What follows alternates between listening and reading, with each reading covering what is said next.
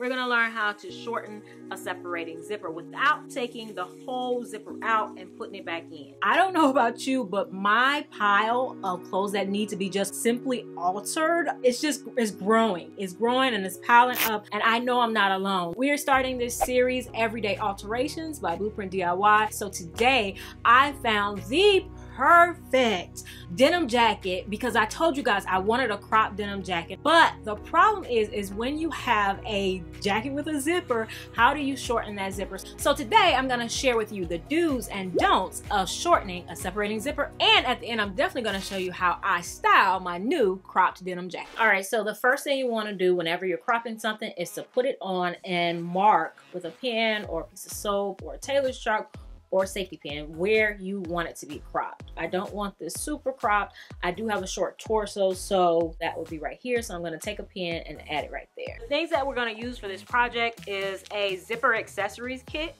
as well as nippers. And we are gonna use some side cutters as well.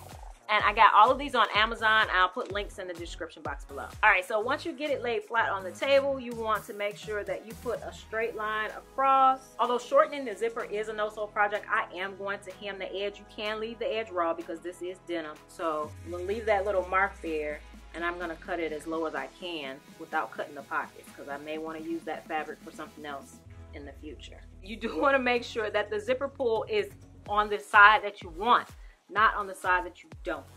All right, so let's cut.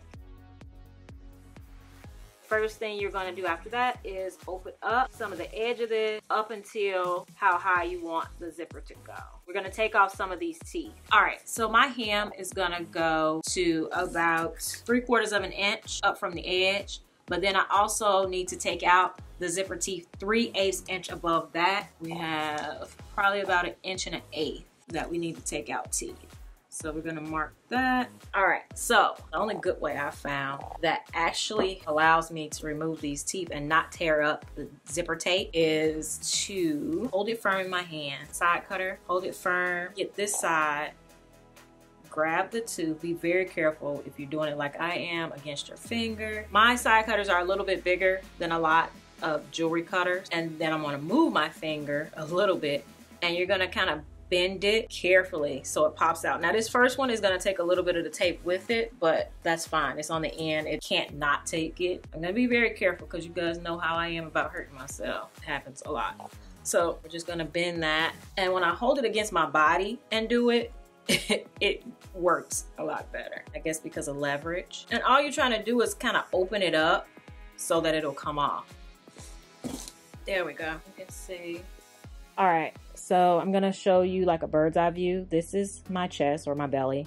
And so I have it just like I showed you, firm, and I'm gonna hold it against me. Once I have it firm and separate it from the one next to it, I'm going to hold it against myself and bend it back. There we go.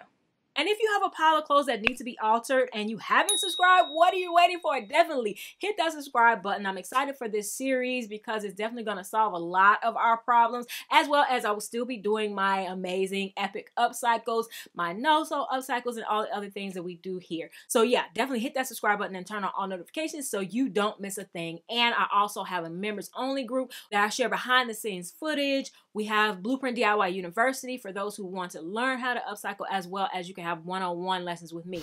Hit that join button right next to the subscribe button to learn more. All right, now before we go any further, I am going to apply some fray check. That's not something you have to do. I am just going to try to like replicate that plastic coating that comes on the end of all zippers. We're gonna try to replicate that using the fray check. Do my best not to get any on the zipper, but I do want to get it all on here. And you can find this at your local Walmart or craft store or fabric store, and it just causes the ends not to fray so that these pieces we're about to add don't slip off. Now we're gonna let that dry for just a little while. All right, so this is what we're left with. My marks are all gone, but let's measure and make sure we have just over 1 inch. So now we need to go in our bag of zipper accessories and find a new zipper box, which is this piece, and zipper pin. All right, so these are all the silver ones. I put them all next to the original, and this one is the one that matches the best. So that's the one I'm going to use. All right, we're ready to add on the zipper pin and the zipper box, but it's still not completely hard. So I can still go in and just trim off a little bit, because for one thing, I got to be able to get these things on here, and two, I have to get it up as close to the tooth as possible. So I'm going to flatten that out with my fingers, and I'm going to do my best to just ease this on here. And this is why the plastic piece exists, because it makes getting this on here 100% easier. And our goal is to push it all the way to the top. All right, we did it.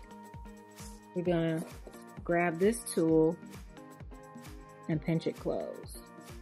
I mean, it don't take much effort at all. Next piece, we gotta trim it.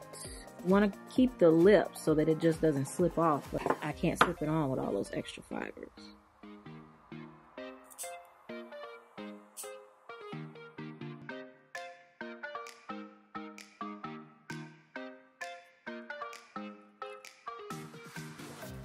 That's as good as it's gonna get. Ready to pinch. All right, now it's time to see if this works. Now it's the moment of truth.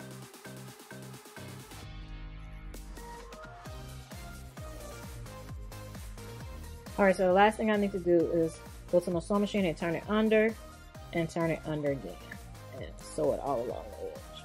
And it'll be done. All right, so now that we got it successfully done, here are some of the don'ts. Number one, don't put too much force when you're trying to clamp the new box and pin onto the zipper tape. It will break. Ooh. Well, these are not foolproof. I wish they could take all the force, because you just really want them to not come off. But yeah, they're not. And that brings me to my second point. Don't buy flimsy zipper accessories.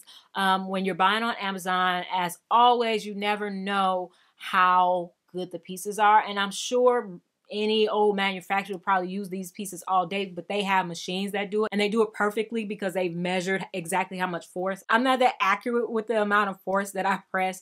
So yeah, I think I would shell out a little bit extra money to get more sturdy pieces next time. Number three, don't add the new box and pin before the fray check is completely dry. I said that the fray check was optional. I would definitely do it just to harden up that edge, but don't add it before the fray check is completely dry. It needs to be dry, and it needs to feel a little bit hard on the end, just like that little plastic piece that originally comes on zippers. I'm not sure. You guys can let me know in the comments if you know if that's something that you can buy and add maybe with an iron, kind of like heat and bind. But I would wait until the fray check is completely dry. I didn't, and it slipped off a couple times. So that's word to the wise. And number four, don't over trim the zipper tape. I did go back in and trim it down because I had a lot of fray. If you over trim it, it will start to fray. So that's just another word of caution. And then the last note is that I did go back when I was done and add more fray check, because I didn't wait till it was completely dry. Once I did get it on there and I figured out that it did work, I added more fray check and let it dry completely overnight, and that did work. I zipped it, unzipped it today, getting it on, getting it off for the try on, and it worked like a charm. So let's see how I styled it. You said, baby, I'm not feeling it lately, but I hope we can be friends, don't you? You said maybe if things weren't so crazy, I could love you like I used to do. This is exactly why I wanted this crop jacket, because it's easy. Like, you could throw it on with really anything. Definitely let me know if you're looking forward to this series, if you enjoyed this video, and if you enjoyed this look. All right, I definitely have other videos for you to watch right here, and definitely hit that subscribe button so you don't miss a thing. And kudos to you for making it to the end of this video. If you are watching this, I am sending you love and hugs through the internet. All right, bye.